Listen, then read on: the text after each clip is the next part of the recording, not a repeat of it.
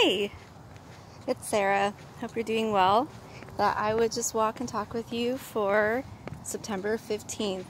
Charles Spurgeon, morning and evening. Morning. He is not afraid of bad news. Psalms 112:7. Christian, you ought not to be afraid of the arrival of bad news, because if you are distressed by such, you are no different from other men. They do not have your God to run to. They have never proved his faithfulness as you have done, and it's no wonder if they've bowed down with alarm and cowed with fear. But you profess to be of another spirit. You have been born again to a living hope, and your heart lives in heaven and not on earthly things. If you are seen to be distracted as other men, what is the value of that grace that you profess to have received? Where is the dignity of that new nature that you claim to possess? Again, if you should be filled with alarm like others, you would no doubt be led into the sins so common to them under trying circumstances. The ungodly, when they are overtaken by bad news, rebel against God, and they murmur and maintain that God has dealt harshly with them. Will you fall into that same sin? Will you provoke the Lord as they do? Moreover, unconverted men often run to wrong means in order to escape from difficulties, and you will be sure to do the same if your mind yields to the present pressure. I am out of shape.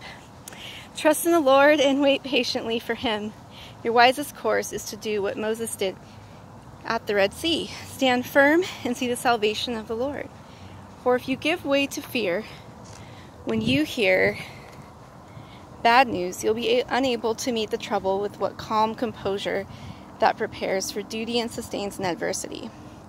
How can you glorify God if you play the coward? Saints have often sung God's high praises in the fires, but when you act as if there were no one to help, will your doubting and despondency magnify the Most High? Then take courage and rely in sure confidence upon the faithfulness of your covenant God. Let not your hearts be troubled, neither let them be afraid.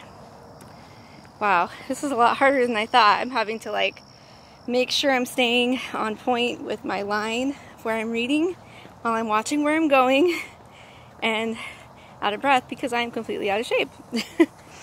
Evening. For the people of Israel who are near to him, Psalm 148:14. Distance and separation were marks of the old covenant, and when God appeared even to his servant Moses, he said, "Do not come near. Take your sandals off your feet." And when he revealed himself on Mount Sinai to his own chosen and separated people, one of the first commands was, "You shall set limits for the people all around." In the sacred worship of the tabernacle and the temple, the thought of distance was always prominent. The majority of the people did not even enter the outer court. In the inner court, none but the priests might dare to intrude, while into the innermost places, or the holiest of holies, the high priest entered, but only once a year. It was as if the Lord in those early ages was teaching man that sin was so utterly loathsome to him that he must treat men as lepers, put outside the camp, and when he came closest to them, he still made them feel the extent of the separation between a holy God and an impure sinner. When the gospel came, we were placed on quite another footing. The word go was replaced with come, distance was replaced with nearness, and we who previously were far away were brought near by the blood of Jesus Christ. Incarnate deity has no firewall around it. "Come to me, all who labor and are heavy laden, and I will give you rest," is the joyous proclamation of God as he appears in human flesh. He no longer teaches the leper his leprosy by setting him at a distance, but by himself suffering the penalty of the leper's defilement. What a state of safety and privilege is this proximity to God through Jesus. Do you know it by experience?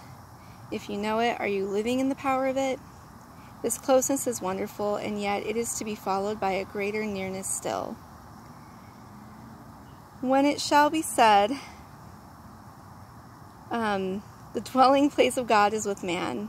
He will dwell with them, and they will be his people. Lord, haste the day. That is a very beautiful message and a great reminder as a Christian that we need to remember, especially when we are going through the worst stuff, because we have something the Jewish people did not have. We have the fullness of His grace and His mercy and His salvation in a way that is complete. No more waiting.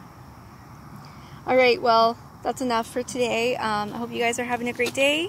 Happy Tuesday, and I will try to see you tomorrow for September 16th. This is Sarah. God bless.